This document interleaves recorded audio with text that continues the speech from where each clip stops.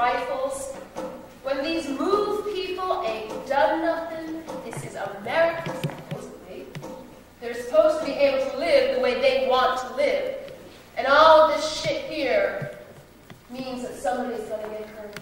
And a lot of people is going to get hurt so that these cops can sit up there in their uniforms. Apparently, Mayor Rizzo is going to use the force he intended to use. At 3 o'clock a.m., the dark hour of the night, heavily armed policemen moved strategically into position. By 3:30, the streets were barricaded, and tow trucks cleared the blocks for 2 streets around, as neighbors scurried to telephones to notify the surrounding community. Aroused, the loudspeaker began its invocation of invectives denouncing the so-called Gestapo militia. By 4 o'clock a.m., an all-quiet on the Western Front silence filled 33rd, as though the world was holding its breath.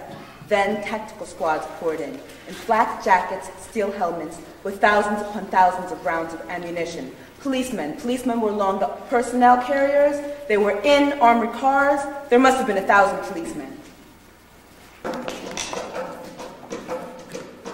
Hello, this is Mary O'Cleary at Channel 1042 Live again. And as promised on TV, Mayor Rizzo delivered the report he talked about so much. By 6 o'clock, he brought in a tow truck. And 6:30, a large crane was used as a battering ram to knock out the front windows, the front wall, and the front door of the new compound. Then, 2 squadrons of policemen entered with weapons at the ready.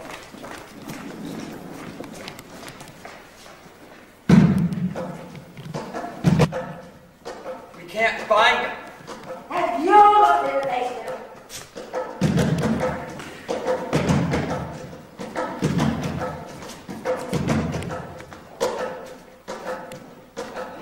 Going down there, ma'am.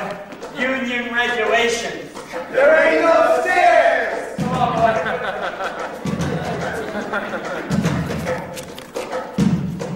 All right. Send in the fireman.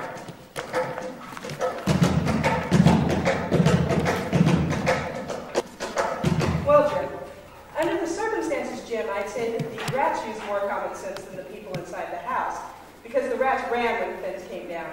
And as this reporter perceived the drama unraveling, Move gave its dogs more chance than they gave their own children, because the dogs were left to the ASPCA, and the children were left in the tear gas and the rubble and the deluges of water cannons and gunfire in what was one hell of an eviction. This is Pat Warren, reporting from the Pearl Street confrontation. Back to you in the studio, Jim.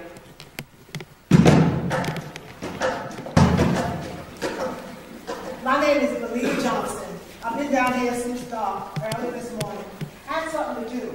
When I came back, they were tearing down the fence at the MOVE headquarters. And there was a dog stuck up under the fence. And the MOVE people came out to feed the dog.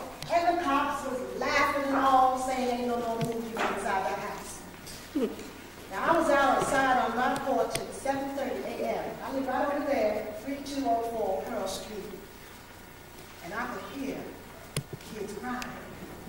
Clearly, they were crying for help. Finally, cops came in and smashed the cellar window, shooting water through, saying, "Bring the kids out. Bring the kids out."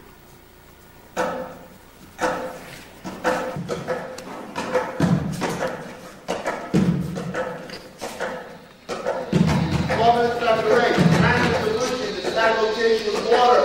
Group members have been observed with firearms in the basement. Firemen using the sky window with water.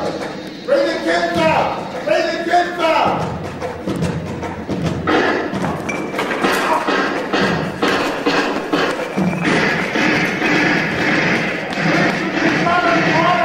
You police been kind of arrested! Police been kind of listen out, carrier! Other policemen been rescued!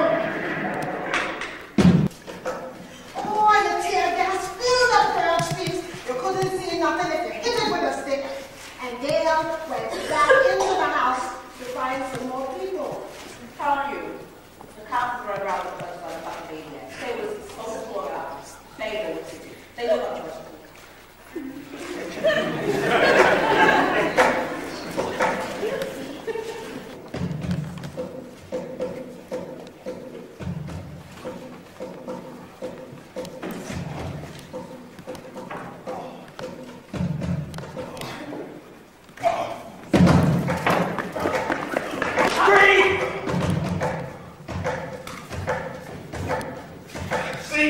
what I'm talking about. Who ain't talking about getting no guns and killing no cops? God, if you want to do that thing, you got that thing. Last year, motherfucker, we go. Bust your fucking ass.